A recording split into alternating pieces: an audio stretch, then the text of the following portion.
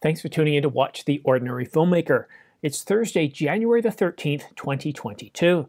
This morning when I woke up, I checked the news and I found this on 4/3 Rumors. Panasonic is struggling and only the focus on video can save them.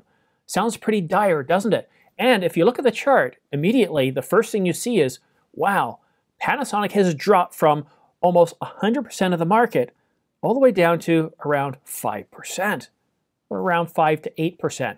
And that looks pretty bad. But first of all, let's take a closer look at this chart here. What does it show us?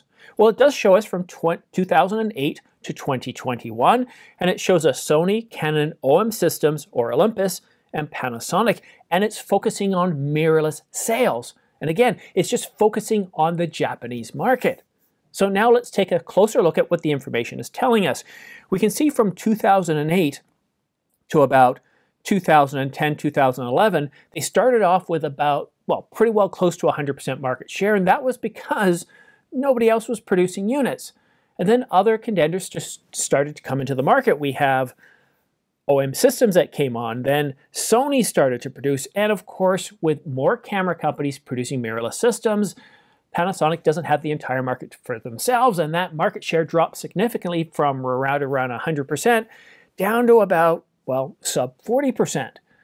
And then Canon and Nikon start producing mirrorless cameras, and these, you got to realize that Canon and Nikon, for the better part of this chart here, were the #1 producers and sellers of ILC cameras in the world.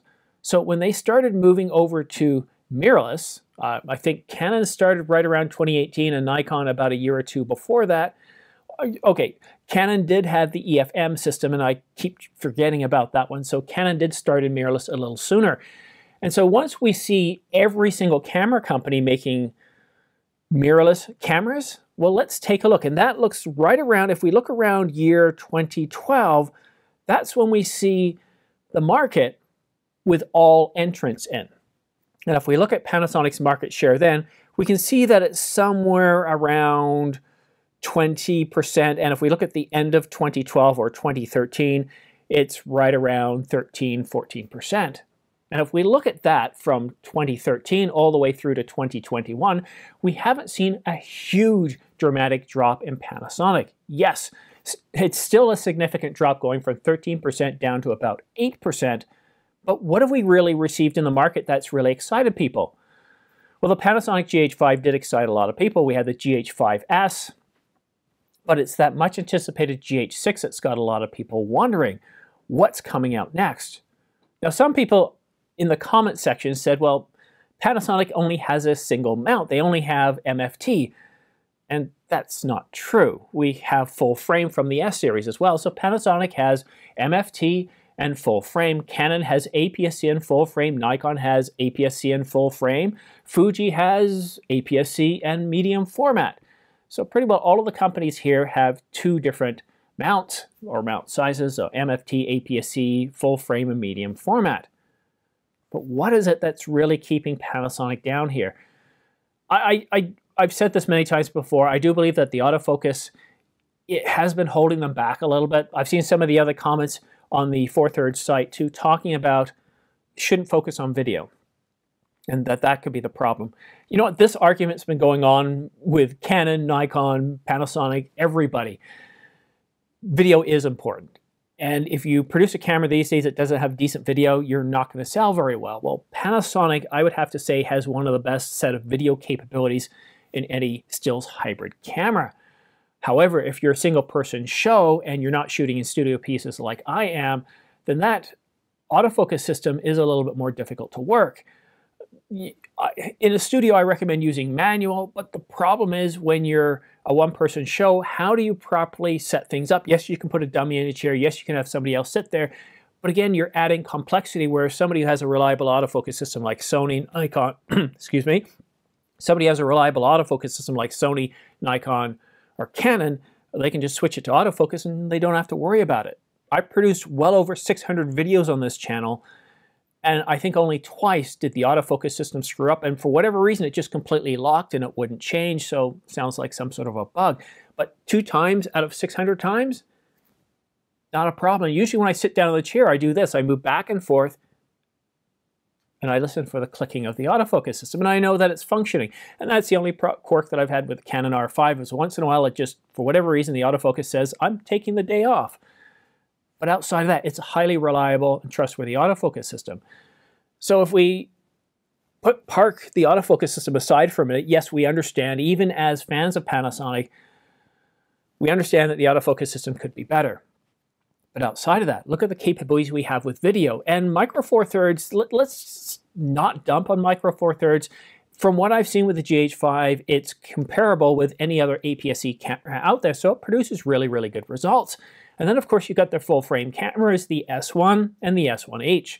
Now, the S1R I didn't really mention because, well, that's still hybrid focused, although it does do some video.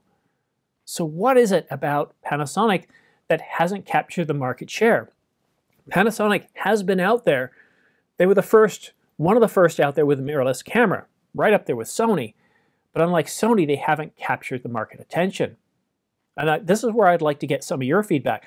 Are they adequately listening to their customers? I would say not, because if they were, their sales would be much higher than they are today. I would say they would have the same position as Sony would, and maybe Sony wouldn't be doing nearly as well, or they'd be splitting that market share between them. Right now, worldwide, Panasonic has 5% ILC camera sales. That's mirrorless and DSLRs. 5%. That's not very good. They're not growing, and in fact, from one thing this chart does show is that Panasonic, while they had that one bump there, hasn't really increased their market share at all. So what is it? Why are they not capturing the market attention? Yes, I did mention autofocus, but it's something else. They're not capturing the market attention. Is it marketing? Are they not being able to market their cameras enough? What is it about Panasonic that has them in the basement dweller? And many of you thinking that's it for Panasonic. I do think that the 5-year wait for the GH6 is way too much. If you like MFT or like APS-C, you like the Panasonic, you didn't mind the autofocus system because you could work with the manual focus or the autofocus was good enough, waiting 5 years when you're seeing Canon come out with the R5, the R3, Sony with the Alpha 1, with the A7 IV, with the A7C, when you see Nikon with the Z6 and the Z7, and then they come out with the Z6 Mark II and the Z7 Mark II in the same time that we've had the GH5, and of course the Nikon Z9. A lot is happening out there, and we're not seeing the same sort of excitement in Panasonic. We're not getting as many products being released. The S series I really liked, and I think it's very capable. That was 2 years ago, and since 2 years ago, we've seen some incredible cameras. Canon changed everything with the R5 in 2020. It leapfrogged the competition enough that everybody got their game out. Now we're seeing multiple 8K cameras. We're seeing multiple cameras in excess of 45 megapixels from the Z7 to the R5 to, the Nikon Z9, the Sony Alpha 1 with 50 megapixels. I honestly think that they're not creating as much excitement. They need to release cameras a little bit more quicker. And for the S series, they better not wait 5 years. I don't think waiting 5 years is going to be good for the brand. And I'd be really nervous if I had an S series camera and it took 5 years, because with more people leaving the market, moving to Canon and Sony, and I've seen comments from many of you saying, I can't take this wait anymore, I'm leaving. And for every one of you that was kind of on the fence, I said, no, just wait a couple of months. At least you'll see the specs and then make a decision. But many of you have already left. And the major reason for that, each of you have said, I'm tired of waiting. I'm tired of waiting when I see everything else that's coming to the market. And I understand that. I was in that position back in 2018, 2019. I was tired of waiting for Canon to come out with something. And when they came out with the EOS R, I looked at the EOS R and what Sony had at the time, and I just thought, wow, they can't even catch up to the competition that released cameras several years previously. Fortunately, well, not fortunately, if the A7S III had come out, I would have bought that. If the GH6 had come out and fixed the autofocus system, I would have bought that. I was that ready to switch.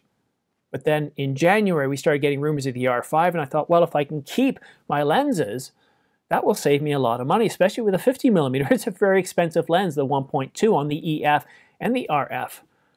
So I waited, and as I started this channel, I started seeing more and more rumors, so I thought, let's wait and see. And then we got rumors of the A7S III, and I thought, well, Canon's coming out sooner. I don't have to switch ecosystems. I don't have to waste a lot of money on lenses. I ended up staying with Canon. But I think many of you that are with Panasonic now, you're feeling the same thing as, how long can I wait? Well, one thing to be aware of, based on a video that Sean put out, who works for Lumix, he had a shirt that had 2226 on the back. So however you read that, more or less looks like that. In February, we're going to get an announcement of the GH6 with full specifications. And at that point, wait and see what they are. And if you're happy with what Panasonic's put out at that point and you're happy with the GH6, then stick with the ecosystem and enjoy the lenses you've already got. And the cost of just buying a body is great. But if you don't like the GH6, then that's the time to consider migrating over to another platform. And don't forget to consider the cost of migration, because it's very, very expensive. But that's it for now. I want to thank you so much for tuning in to watch The Ordinary Filmmaker. One last thing though, please don't forget to like and subscribe, or even comment. I always respond to comments and read comments, especially within the first few hours or after they've been published. But when you subscribe to my channel, I take it as a virtual pat on the back, and I very much appreciate it. This year, I only got about 3,500 subscribers, or was it 4,000 subscribers? The year before, I had like 22,000. I don't know. But I'd really love to get to 30,000 subscribers this year, so I can only do that with your help. And please, please click subscribe and like. But that's it for now. Thank you so much for watching. We'll see you again soon.